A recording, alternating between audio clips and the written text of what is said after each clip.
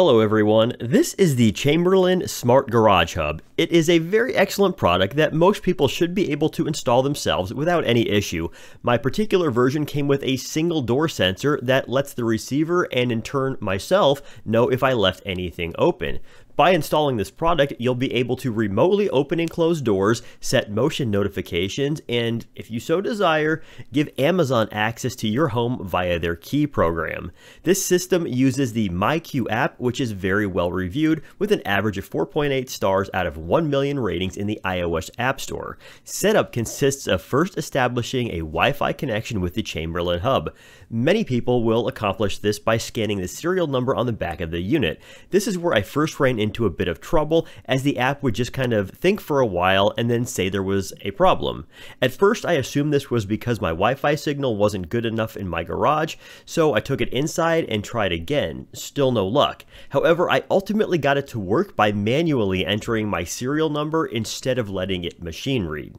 Next up was the door sensor. This needs to be paired with the hub. First, remove the tab, which energizes the unit.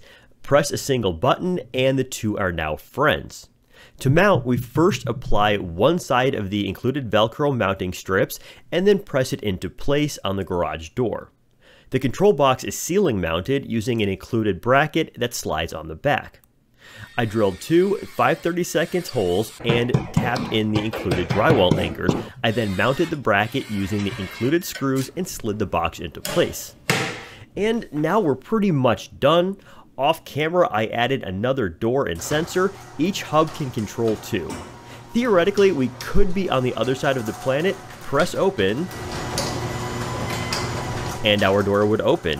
When closing, the unit sounds an alarm and flashes a warning light for about 8 seconds before actually lowering. I assume this is meant to alert anybody nearby that someone has remotely closed the door.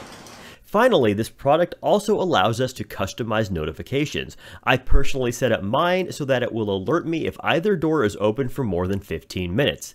There are actually even more advanced functions in the app, like auto-scheduling door closings, or syncing with several auto manufacturers' infotainment systems, but I personally didn't try those out. Overall, a really nice product.